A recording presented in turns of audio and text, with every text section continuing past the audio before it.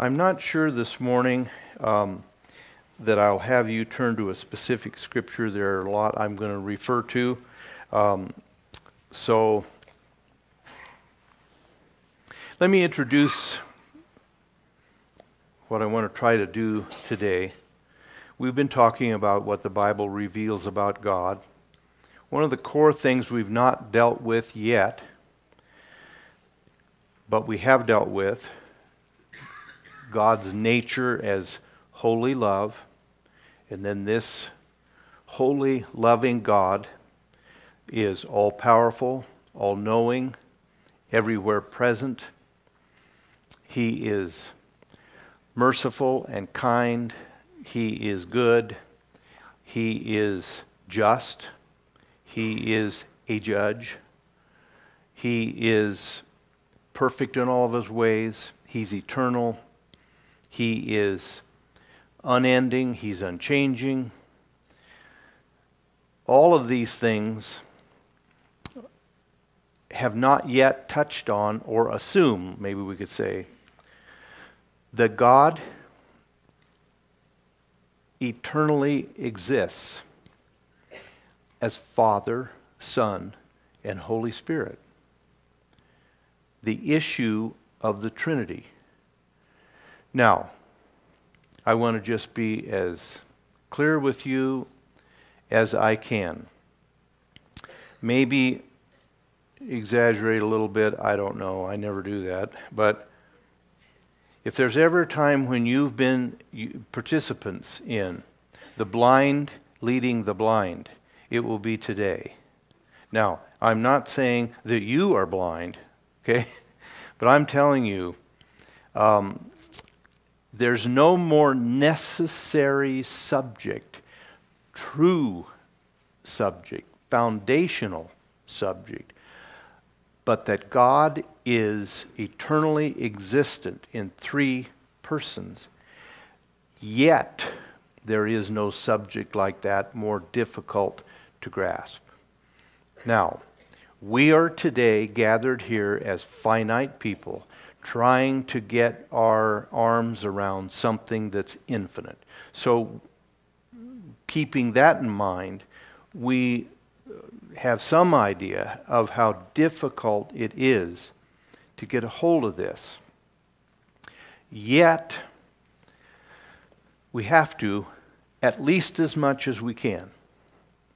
Now, the Bible everywhere speaks that God is one.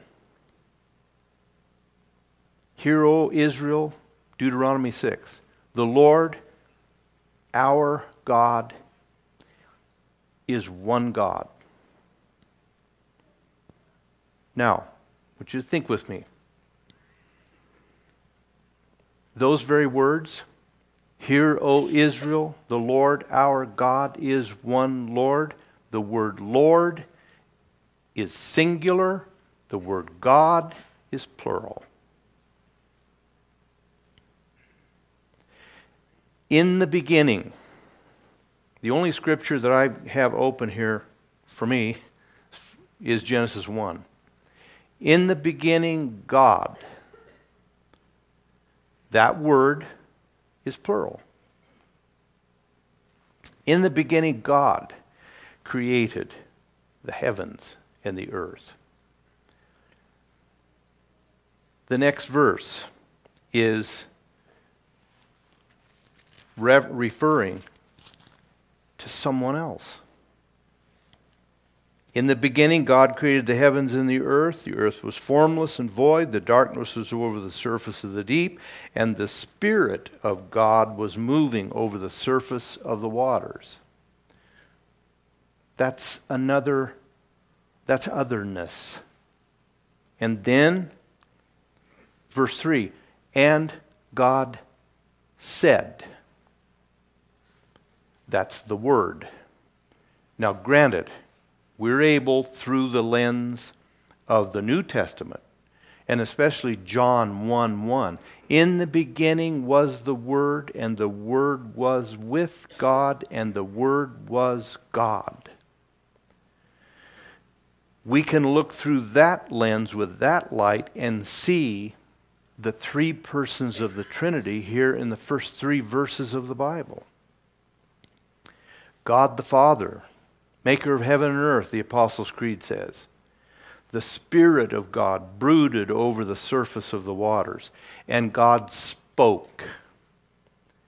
And He said, that's the Word. Then you have an even more intriguing verse, still in chapter 1 of Genesis. After all the creation except for man. And I know that that's an oppressive, a non-inclusive word when I say mankind. But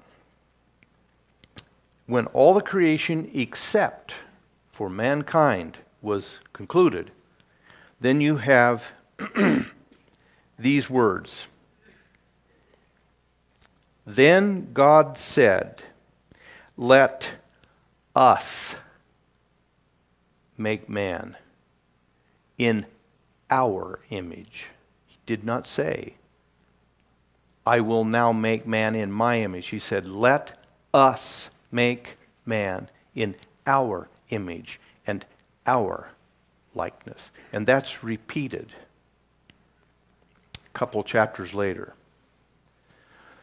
So we begin right off the bat, whether we can understand it or not, we get the idea of oneness that somehow includes otherness. Now, one of the reasons that we, by our fingernails, can get a hold of why there's a Trinity is, first of all, we have lots of raw material. We have plenty of places in Scripture where the Bible talks about the Father, the Son, and the Spirit. If you take just the Old Testament, has a surprising number of references to God, the Son. Psalm 110, David says, the Lord said to my Lord, sit on your throne ruling the earth. Well, you have 2 people there. The Lord said to David, my Lord, and that Lord is Jesus.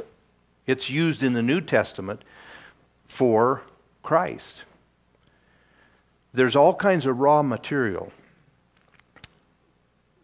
But one of the foundational ways we can somehow get a hold of 3 persons is, number 1, we know God is love. He is self-giving love. That's everywhere in the Scripture too. A single person you cannot love if there's nobody else there.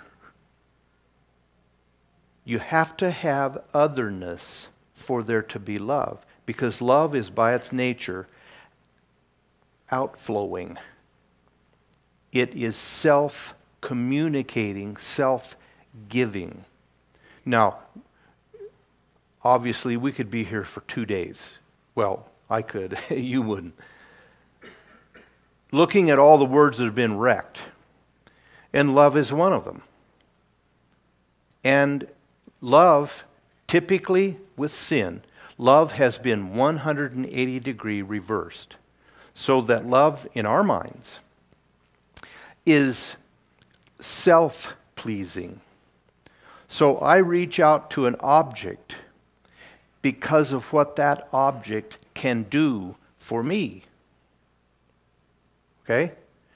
God's love and the original love and the pattern for our love is a love that reaches out for what I can do for the object. That's God's love. That's the pattern that He says, I want you to live by. Not what the world calls love. but the kind of love that is not dependent on the lovableness of the object. Does that make any sense? That's what Jesus was talking about when he said the Father is kind to the thankful and the unthankful, and he sends the rain on the just and on the unjust. You be perfect like your Father's perfect. And he just got done talking about don't only wave at your neighbors or invite people to your house that are capable of inviting you to their house. Reciprocate. Invite those who can't. That's God's love. It's virtually lost. That concept is virtually lost. Now, so God, this is all we know. I can't some ways reason it out completely, but God had no beginning. But from all of eternity, the Son proceeded, that's a word we use, from the nature of the Father. The Father can't love unless he has an object to love. No one can love unless they have an object to love. And the Spirit of God proceeds from both the Son and from the Father in a unity and fellowship of self-giving and receiving and giving back love. That's the atmosphere in which the three persons of the Trinity exist. No one, even God, is not totally, independently one, or you can't have love. I have to have an object. And God existed, from the beginning, until he created mankind. But he existed in perfect, self-sufficient unity for all that time, because he needed no fellowship outside of that, because the Father loves the Son loves the Father, and that love between the two of them is the Spirit. I can't go much further than that. It's difficult to understand the core of it, but we can look at how it works, how the three persons of the Godhead function. There's even what's called two kinds of doctrines, or two separate ways of looking. There's the eternal Trinity, which is the core issue of the three persons dwelling in perfect unity. Then there's what's called, and I'm not too sure what the word is, it doesn't even do with finances, but it's called the economic Trinity. It's the way the Trinity works in ways that humans can see. I can't get the first part. It's hard for me to grasp the eternal Trinity, but I can see the functional Trinity. The Father sent the Son to die. The Holy Spirit draws our hearts through the Son to the Father. The Father forgives me for what the Son has done on my behalf and sends the Holy Spirit to put it into effect in my heart. We can figure out, as we can describe the Trinity a little bit better than we can define it and understand it. Now, there's people way, way, way smarter than I am that can come closer to defining it. But here's the issue. The Bible seems to make clear that God, in a privilege that we can't describe, seeks to have something like, it can't be totally the same, but he seeks to have something like the unity and fellowship that the three persons of the Trinity enjoy with us. So he He seeks a similar relationship with us that the Father, the Son, and the Spirit enjoy among that three. Okay? Everybody completely lost? We'll either get out real early or really late today. There are two characteristics of just two. There's about 8, but I want to just look at 2. Characteristics of the unity that the Holy Spirit, the Father, and the Son have within the Trinity that God wants to have a likeness in relationship with us. Okay? 2 characteristics. One, it's self-giving love. Not the selfish kind that this world knows. That's sin. That's what happened when sin came into the world. Now, nothing about the devil or sin or anything is original. All sin is perversion of what God's already made. So the devil doesn't really create. He just wrecks what God created. Self-giving love has been completely then turned in on ourselves. And that's the number one problem with the human race. I love myself supremely. I love my way. I love my opinions. I love my feelings. I love whatever it is about myself. I sure love it. Okay? And the ultimate person who is a threat to that self-love is the God who says, "You love me." Jesus said. I've been struck, well, a lot of times, with how much we don't pay attention to the Bible. Jesus said a lot of things that I tell you somehow they just go over. I believe in Jesus. I believe in the inerrancy of the Bible. I tell you what. No, we don't. Jesus said, if you don't love me more than your money, more than your mom and your dad, more than your children, more than your reputation, more than all your possessions. In fact, he said, if you don't love me more than your own life, you can't be my disciple. Now, he didn't say, you can't be a gold star champion Christian. You can be this kind of a Christian, but not that. He didn't say that. He said, you can't even get in on the kindergarten version of Christianity as a basic disciple. Man!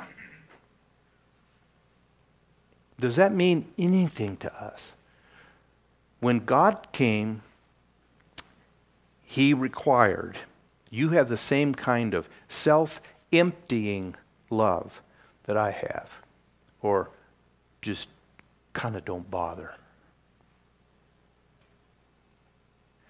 The second thing that's within the 3 persons of the Trinity, and then we'll move on. Several of us here have already entered into rest. Perfect freedom. The 3 persons of the Trinity exist in perfect freedom, meaning there's nothing compelled of the other one. Now, why do we say that? Because and I know Jesus prayed in the garden, not my will, but thine be done. But that was totally free. He decided, and he said that. He said, nobody takes my life from me, but I lay it down of myself. And he said, if I lay it down, I take it up. Okay? What does that mean? It means that Jesus was agreeing freely to the will of the Father that He die for us. But it was not compelled. What do we mean by that? If He was forced to die, it wasn't then free on His part. And therefore, His death was merely the death, let's say, of a martyr, but not with merit. The only reason that gives Jesus life and death merit on my behalf when I say I trust in Jesus, Father, as a covering for the sins I've committed, is the fact that He gave His life voluntarily. Now, I know we wouldn't have had redemption if He hadn't done it, but it's voluntarily, which is why He requires voluntary love and obedience from us. And any relationship on the horizontal level that has any meaning at all has to have the freedom aspect. This is what's so but the world's crazy. But this is what is so insane about lots and lots of marriages. It is, I won't let you leave. And in some cases, force them to stay, stalk them, won't let them get away. Are you a maroon? Do you really want somebody that doesn't voluntarily love you? Does that have any meaning? But that's how nuts sin has made us with this kind of love, not that kind. And so, we, even in some theologies, we make God out as a predestinator. You will love me, you will be saved, and it's irresistible. I wouldn't serve a God like that. But thankfully, our God's never even thought of something that crazy. He dwells in voluntary, self-giving love. And that's how He treats us. Why? Because He said, let us make a man in our image and our likeness. So that's what He wants of us. Back to Him.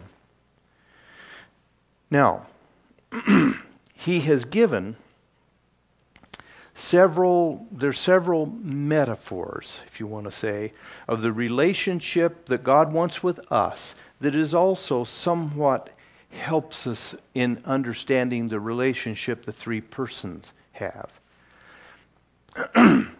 By the way, I don't want to forget this, I'll probably touch on it in a second. We're in the Christmas season. This is what sets Christianity, of course, totally apart from the only other two.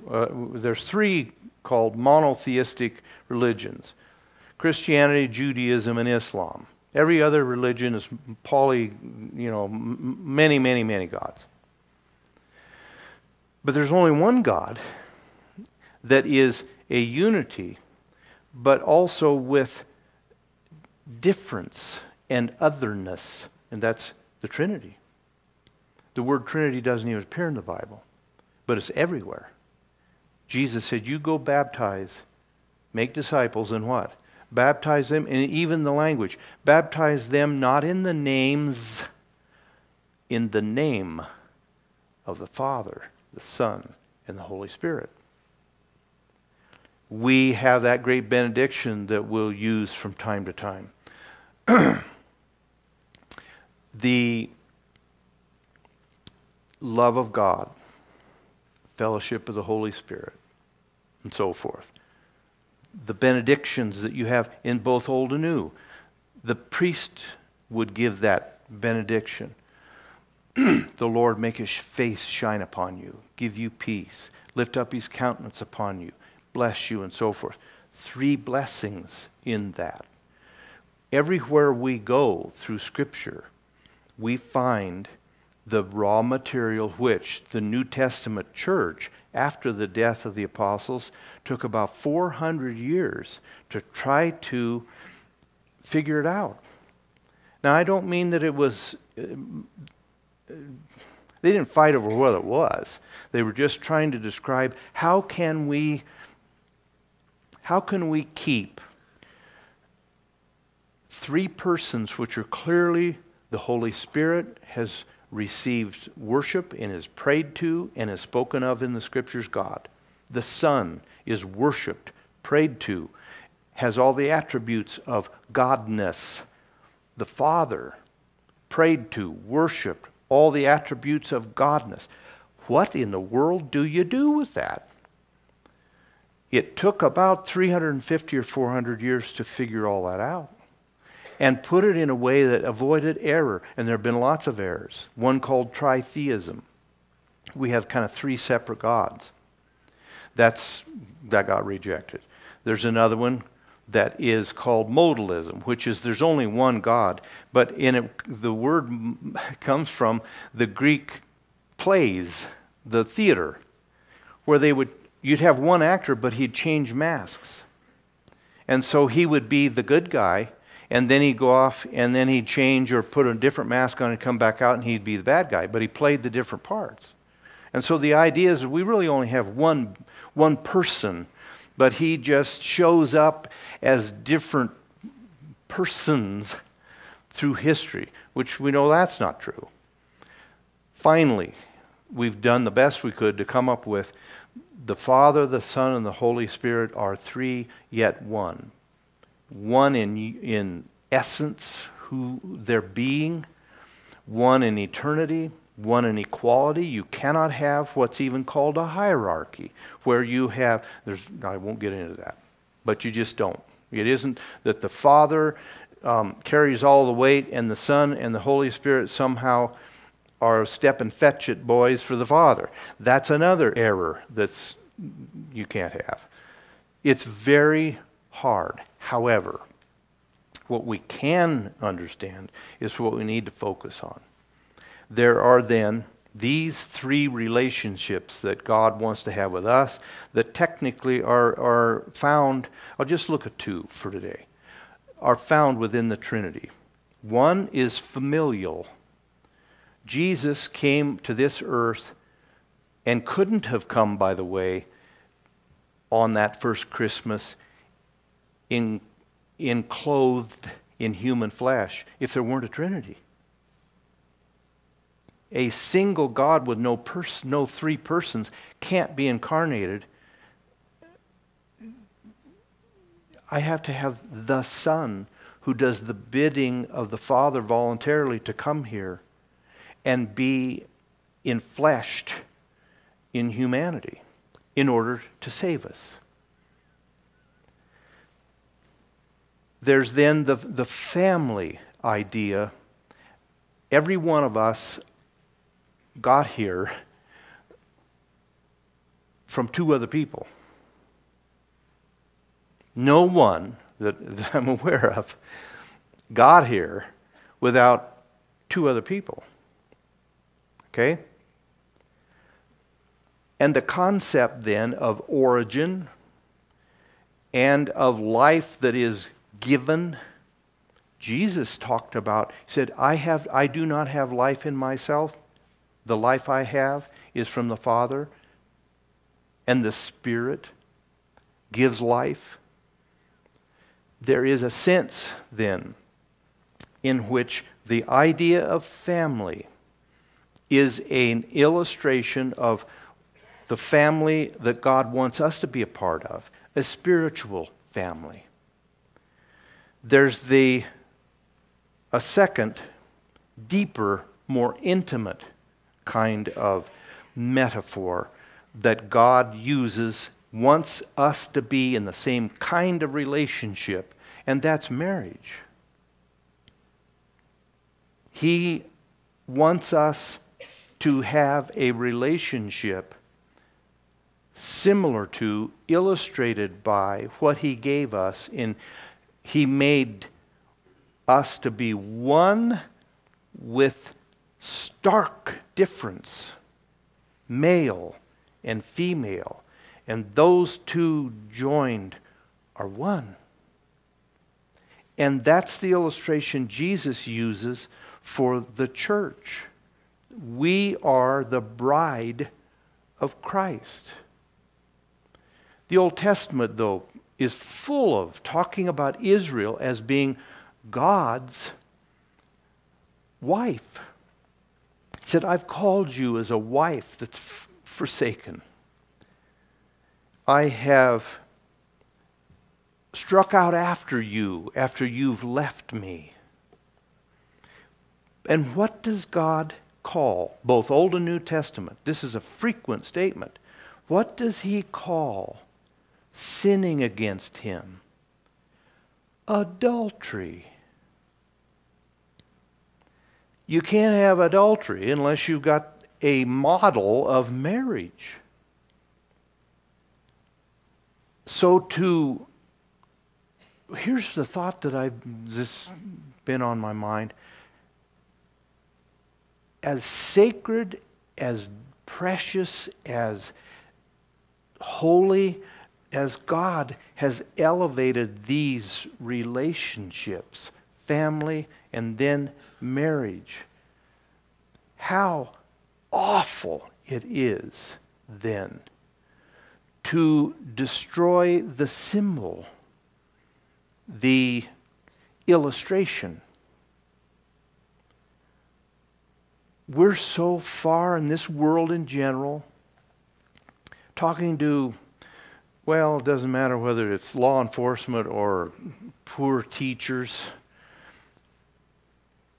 Everybody, it seems like the people who come from a normal, decent, loving, protective, secure family are scarce as hen's teeth.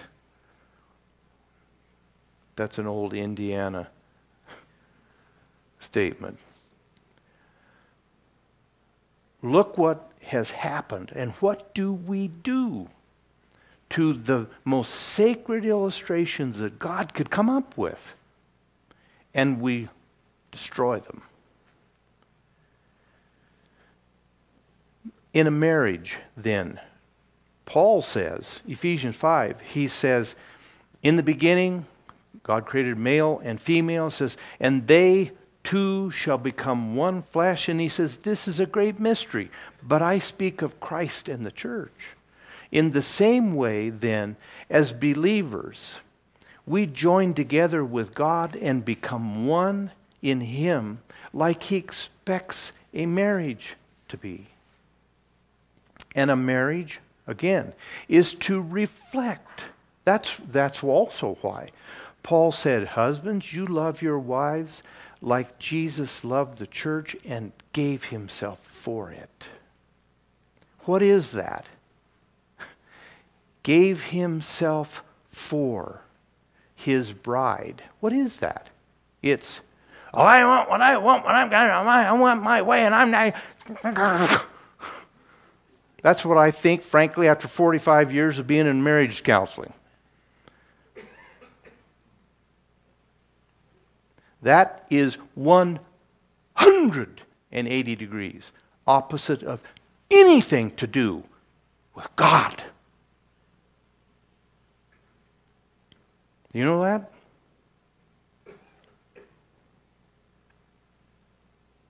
That felt kind of good.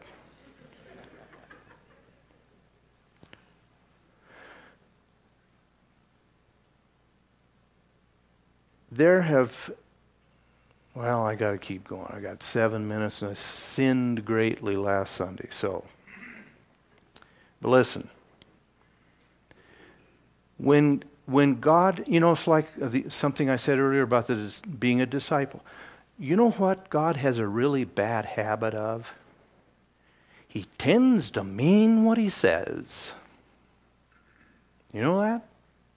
Frankly, we don't. Starting in Adam, he said, "You'll die. You eat of that, you'll die." Ah, no, he didn't. He didn't mean it. Yeah, he did. When Jesus said, "You love me more than your life, or you can't even be my disciple," well, I know he doesn't mean that. When he said, "Husbands, you love your wives like Christ loved the church," well, wives, you reverence your husbands and you love and support them. Well, that's all we do. You know what? We either as so-called Bible-believing people, need to stop telling that lie, or we better start living it. He meant it.